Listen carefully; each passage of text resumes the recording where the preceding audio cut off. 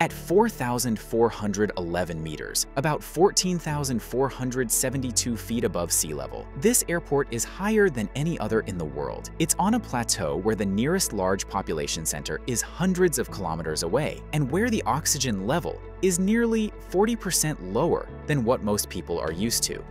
Despite all of that, commercial flights land and take off here every day. What makes this even more unusual is that it didn't exist until recently. In less than 3 years, a full-scale airport was constructed in one of the most difficult terrains on the planet. So why would China build an airport here, and how did engineers manage to make it work under conditions that most aircraft, machines, and people are not designed for? That's what we're going to look at. China has spent the last few decades building infrastructure at a scale and speed unmatched anywhere else.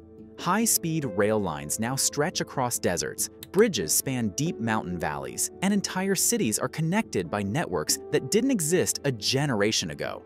These projects are not just about convenience, they're about proving that geography can be managed, even in the most difficult terrain. But one of its most unusual projects is not a railway or a bridge, it's an airport. A functioning airport where both people and machines struggle just to operate is something else entirely. This is Daocheng Yading Airport, part of China's push to connect areas that have long been isolated. So why would China take on such a huge challenge?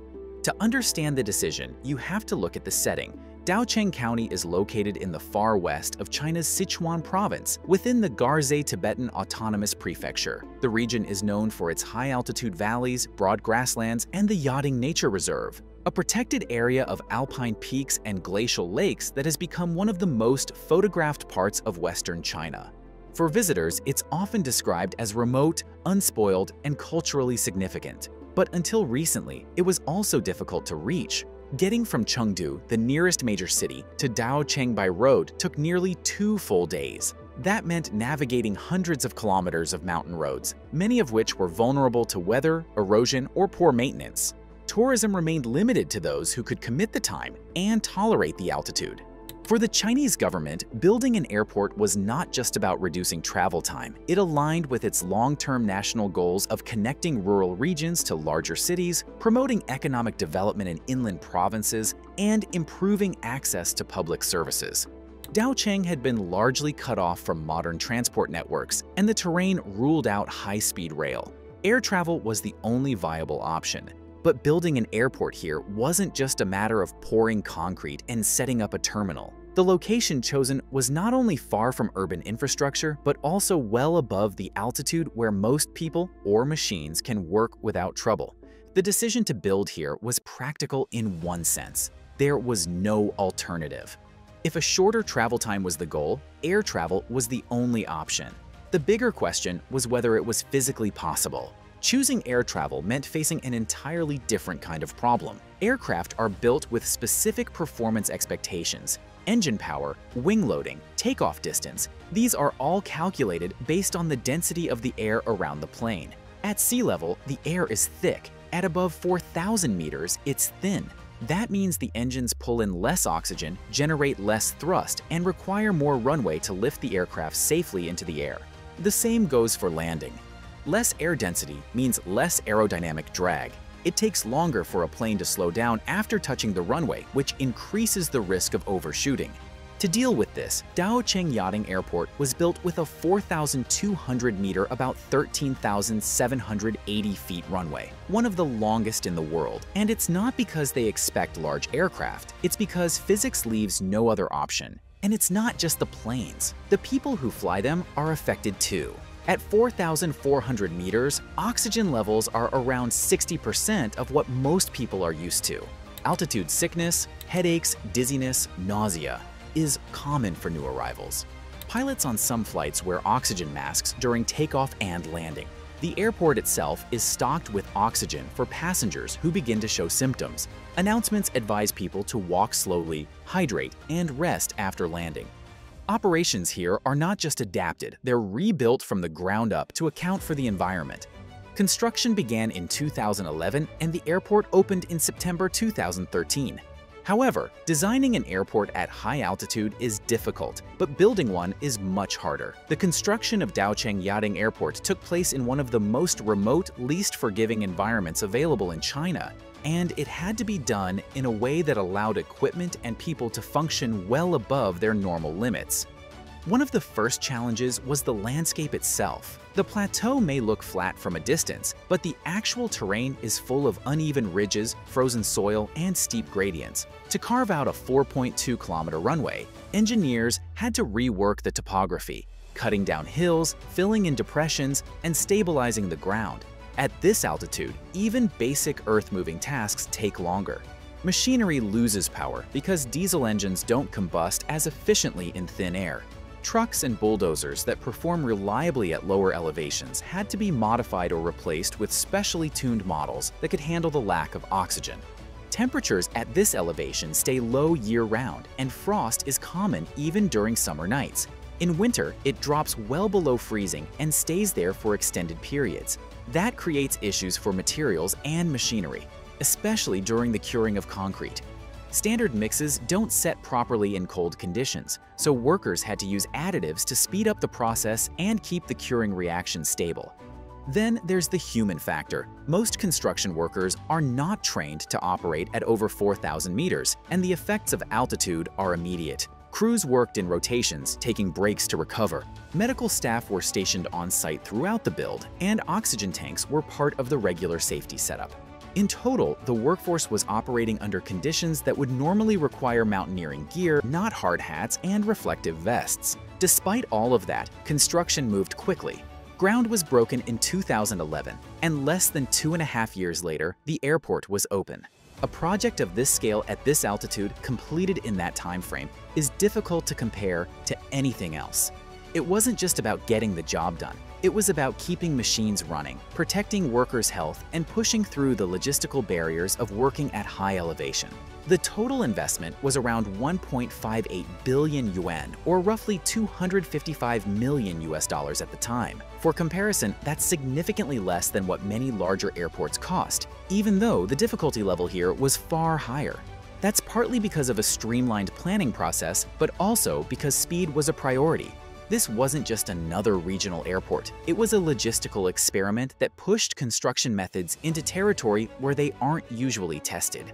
But engineering wasn't the only consideration. The terminal design reflects an understanding of where it is and who it serves. From above, it takes on a smooth, curved shape that references the Tibetan kata scarf, a ceremonial white scarf used to greet guests. The building doesn't mimic traditional architecture, but it doesn't ignore it either. It uses symbolism through form rather than decoration. Functionally, the terminal was built with altitude in mind. The layout minimizes walking distance, keeps temperature regulation simple, and maintains visual clarity to reduce stress on disoriented passengers. Inside, oxygen supplies are available, and rest areas are positioned for people who may need time to adjust before continuing their trip. Aircraft operations are tightly controlled. Pilots flying to Daocheng must undergo specific training. The approach path requires close attention to descent rates and wind shear. During takeoff and landing, some crews use oxygen masks as an added precaution. Because the airport is so high, there's limited benefit from traditional pressurization systems while on the ground. Flights in and out are often limited to daylight hours. Low visibility and rapid weather shifts make night operations risky. Aircraft types are chosen based on performance at high altitudes. Planes like the Airbus A319 are common here, and they often fly under capacity to reduce weight. Fuel loads are calculated carefully, accounting for the fact that takeoff distances are longer and climb performance is reduced. These are not small adjustments. They're operational changes built around the limitations of the environment. That's what makes the airport stand out. It's not just the highest, it's functional in a place that requires an entirely different set of rules.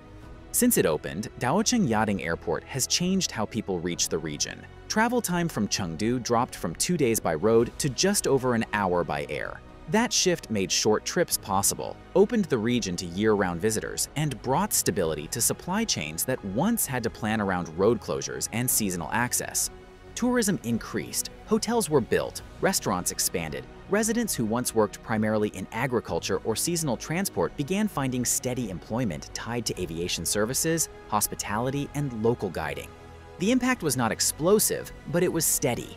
The region began to feel less like an isolated outpost and more like a connected part of Sichuan's broader development strategy. That's part of a larger trend. China has built several high-altitude airports across its western provinces. Each one serves a similar role: reduce geographic isolation, provide faster access to remote communities, and support regional planning goals that prioritize integration. These airports are not built for show. They fill in the map. Daocheng also became a testing site. In 2020, a Chinese-made regional jet underwent high-altitude performance trials here. The location offered natural conditions that aircraft designers previously had to simulate or seek abroad. Testing at elevation helps validate design choices for future aircraft intended to operate in similar environments.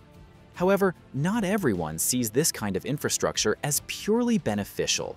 There are concerns about environmental pressure, especially as tourism expands.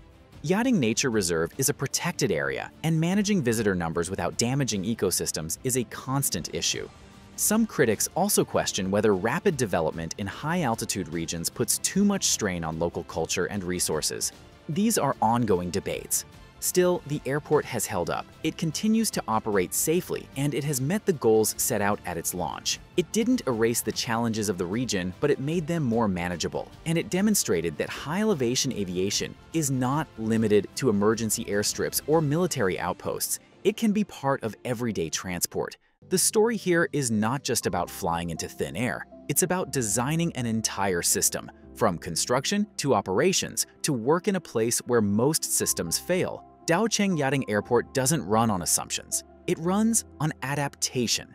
That's what makes it worth noting. Not because it broke a record, but because it continues to function where almost everything about the environment says it shouldn't. It's also worth mentioning that Daocheng Yachting may hold the world record, but it is not the first high-altitude airport on the Tibetan Plateau. China had already been building airports in this environment for years, each one pushing the limit a little further. Lhasa Gongar Airport, opened in the 1960s, sits at about 3,570 meters, about 11,712 feet. Kamdo Bamda Airport, built in the 1990s, is even higher at 4,334 meters, about 14,220 feet, and has one of the longest runways in the world to compensate for the thin air. For comparison outside China, the most often cited high-altitude airport is El Alto International in La Paz, Bolivia, which operates at 4,061 meters, about 13,327 feet. It's well known in aviation circles for the difficulty of its takeoffs and landings. Daocheng is more than 300 meters, about 1,083 feet higher. That gap might not sound large, but in aviation terms, it represents a significant additional challenge. It shows how far China was willing to go to make high-altitude air travel routine rather than exceptional. Now here is the bigger question. If China can build airports at 4,000 meters above sea level, what does that mean for the future of infrastructure worldwide? Could this kind of determination reshape how countries think about remote regions? Or will it remain something only China attempts? Let us know your thoughts in the comments below.